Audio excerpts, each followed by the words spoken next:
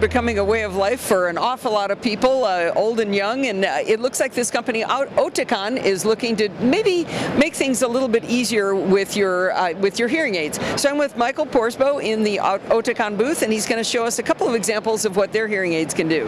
Well, first and foremost, we've made a very good hearing aid. I would have to say that to begin with, but what we've done is sort of added the icing on the cake by enabling this hearing aid to connect directly to the internet. This will empower a lot of users to do things much more convenient and efficient in an everyday life that we see in this emerging Internet of Things where everything gets automated and everything talks to each other. So this is the Oticon Open, the latest generation from Oticon. It's a tiny, tiny hearing aid where you have basically a whole PC computer placed in here. It does all the sound processing and then transmitted to a small speaker which is sitting at the tip, which is the part that you have in your ear.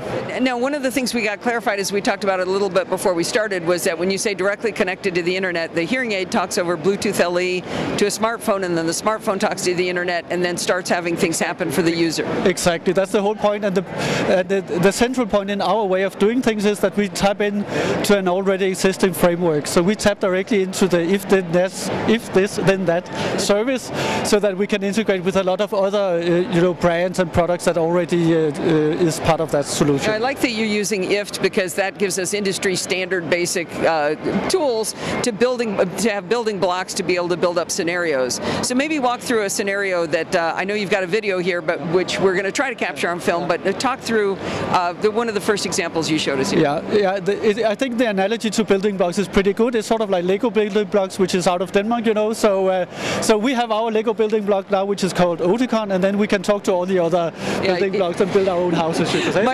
Michael's from Copenhagen, so he's going to push the agenda there. Yeah, exactly. We love Lego, so that's how it is. That's why we all become engineers in Denmark, because we play with Lego when we were kids. So there we go. That's how it is. All right, let's take a look at one of these scenarios here. So there's two ways we can interact with the internet. We can have basically the hearing aids do something that then affects something else, or we can have something happen on the outside world, you could say, that affects what goes on in our hearing aids. Oh, neat. Okay. So I'll give you an example of both of them, and the first example is pretty straightforward. It's you can't hear the doorbell, it's noisy, so instead of having to listen for the doorbell with your hearing aid, we can actually push a spoken notification directly to your ear. So we'll show you how that works. Do you want to bring the camera over here? And then I guess you can just, We'll talk through it. Yeah, exactly. So in this case, we have a woman, she has a hearing aid on, she's doing, something with a blender. It's very loud in the kitchen. Even I would not be able to hear the door in this scenario. So because we have a doorbell which is connected to the internet and the if this then that network, we can basically set up a rule which says that if somebody rings the door, this is the message I want to have in my hearing aid. So again, the message is your own, you define it, and it's on your native language. So whatever you want to hear, that is what you hear. So when the doorbell rang, the signal went to the internet, went back down to her hearing aid and said, there's someone at the door. Exactly. And to make that happen, the user would make a small rule which said, what is it I want to hear when somebody is ringing the door? That's pretty easy. It is pretty straightforward, and again, the interface on the IFT network is pretty much like the building blocks we talked about, so it's very graphical. You have an icon for Oticon, you have an icon for the doorbell, and you bring those two together and define what needs to happen when these two building blocks they meet. Great, so that was the case of a device had something happen that sent a message to the hearing aid. Now let's go the other way around.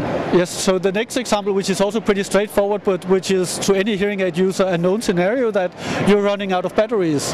That for the normal user is not a problem because they know what to do, right? They just bring their batteries and change them. But in this case, we have a daughter who has a hearing aid, and the hearing aid is running low on batteries, and we'll see how that works. Okay.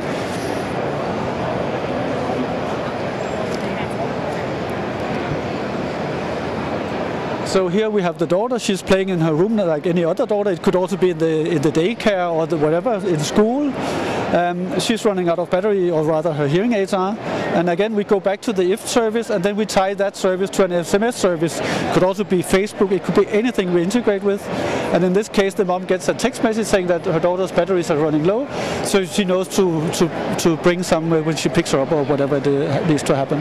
That's interesting. Yeah, that's probably the most useful scenario, right? Yeah. I might need that one just to know that they're going low. Exactly, and that's back to our our working assumption that that we want to, make this Internet of Things that matters to people, right? We just don't.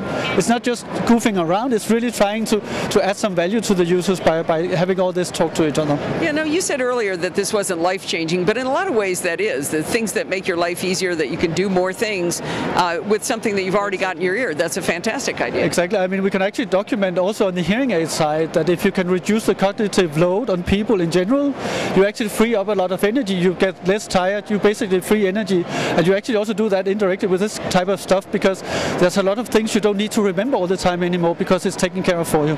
Oh, that's right. I mean, we have an awful lot of cognitive load. That's for sure. Yeah, we have, and we always have to remember: did I do this? Did I do that? So now you just leave the house and everything is done for you. Yeah, I'm hoping to be completely incompetent by the time this is fully all deployed across the internet. So, Michael, thank you very much. How would people find out more about your hearing aids? Well, we will always welcome people to visit our websites, and you can find, local dispensers, which we call our resellers, where you, of course, can get a personal visit and learn much more. And the spelling of the company is Oticon. What's the URL? It's oticon.global, actually. Great. Very good. Thank you very much. You're welcome. Thanks for stopping by.